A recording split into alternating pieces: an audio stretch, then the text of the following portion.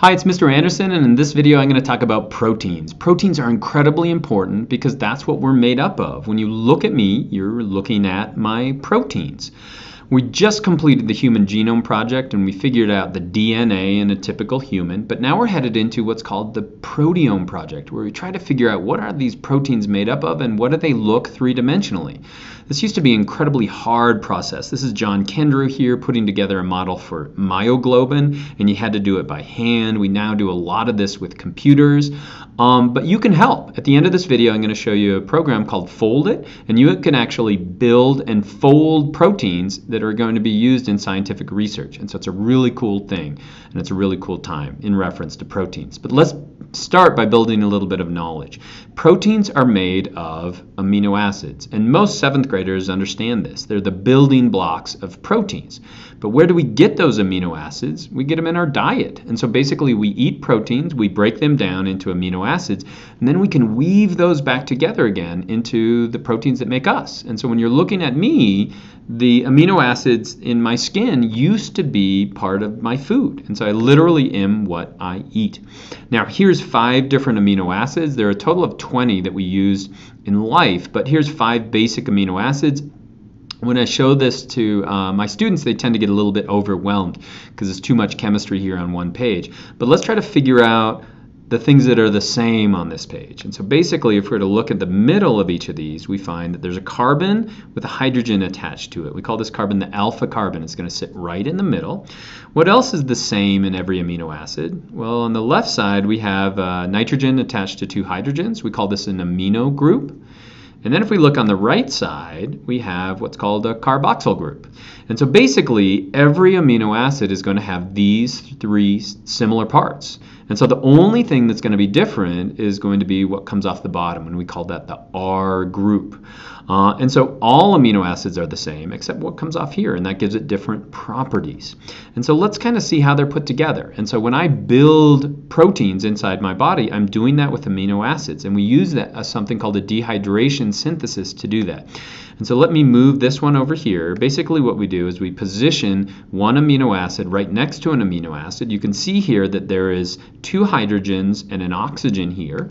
And you know that in chemistry, if we have 2 hydrogens, H2O, that's simply a water. And so what we can do is we can lose that water. Now, it's not as simple as that. This whole thing sits inside a ribosome, so there's a giant enzyme around the outside of it. But let's attach another one. So now we bring another one right next to it. You can see that the hydroxyl group or the carboxyl group is attaching into the hydrogen. We're going to lose a water, and then we're going to form another covalent bond. And then we put another one next to it. We lose another water. We form a covalent bond. And we do that again. And now we have what's called a polypeptide. So each of these individually are called a peptide. But if we attach them all together, we have a polypeptide. And you can see that this strand across the top looks the same. It looks uniform, but the only thing that's going to be different in each of these is going to be the R group that trails off the bottom. So where does this occur? Well, basically, these are the amino acids. This would be the ribosome in a cell, and all life does this. Basically, you have these little tRNAs that'll bring their amino acids in, and then we attach them together. And when you have a bunch of amino acids attached together, you have a polypeptide, and that polypeptide will eventually fold into a protein. And so here's our 5 amino acid sequence right here.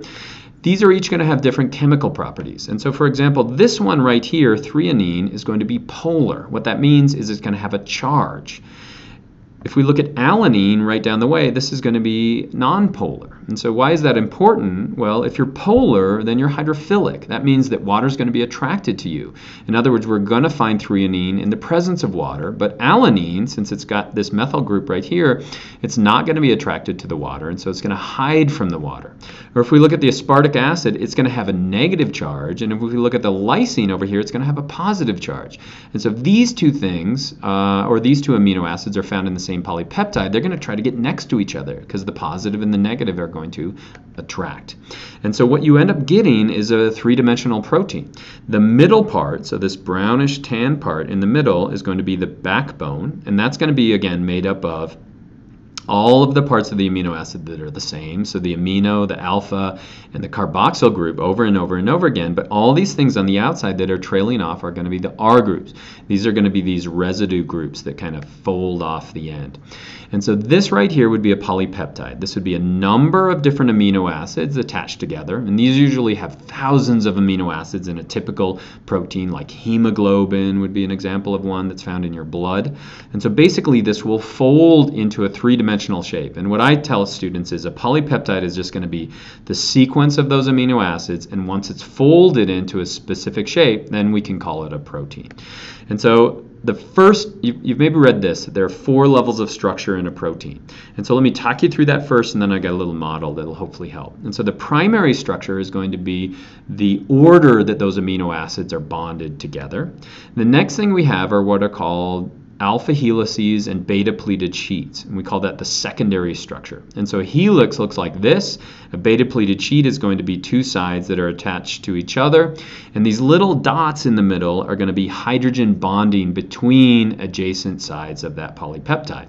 And so this is the structure. It comes out first. It's going to be linear. Next we have the alpha helices, the beta pleated sheets. Then we have the tertiary structure. Tertiary, or the third level of structure, is going to be all those R groups interacting. And so maybe we have one that's hydrophobic. It'll hide to the middle, or hydrophilic on the outside. We'll have disulfide bonds. We'll have positive attracting to negative. But this is the third level of structure. And then finally we have quaternary structure. Maybe we have this one polypeptide together, or this protein together with another protein. So hemoglobin is an example of that, made of a number of different subunits. And so here's my little model. And so if you look at this model, you can think of this being a polypeptide. So it's made up of amino acid after amino acid, and then it's going to have all the R groups on the underside. Those are going to be the only things that are different, all these R groups coming off the bottom. And so basically, primary structure like this. Secondary structure is going to be the alpha helices and the beta pleated sheets. And so an alpha helix will look like this. What's holding that in place is simply going to be the hydrogen bonds. And then we're going to have a beta pleated sheet. A beta pleated sheet might look something like that. And so there's going to be hydrogen bonds between here and here. But maybe this right here is a real hydrophobic R group, and it's going to fold right to the middle. And then this might be hydrophilic. It's going to fold to the outside. We might have positive attracted to negative, and then we eventually have a three-dimensional shape of a protein. Now this may combine with other proteins. But what's cool about proteins is their structure fits their function. If it doesn't have this structure, if we heat it up, if we cool it, if we change the acidity, basically it'll fold apart. We call that denature, and then it doesn't work anymore. And so I said at the end that you could help in science. And so there's a program called Foldit. I'm going to launch it, and I'll be back in just a second. And so in this program, what you're given is a simple polypeptide. So we have 2 amino acids, and then this is going to be the R group. And what you do in this video game is you try to make the R groups happy. And so I've already cleared level 1. So let's go on to level 2. This puzzle. You can download this for Mac, Linux, and Windows. Let me quickly turn this one around. You can see here that we have a couple of, let me get the help out of the way. You have a couple of different amino acids, and then there are groups. I can pull those apart, and they're going to be a little bit happier. And then I can clear the level. And so what are you really doing as I play this game? I could talk. Basically what you're doing is learning the rules of protein folding. But these problems are going to get harder and harder and harder. You can see an alpha helix here.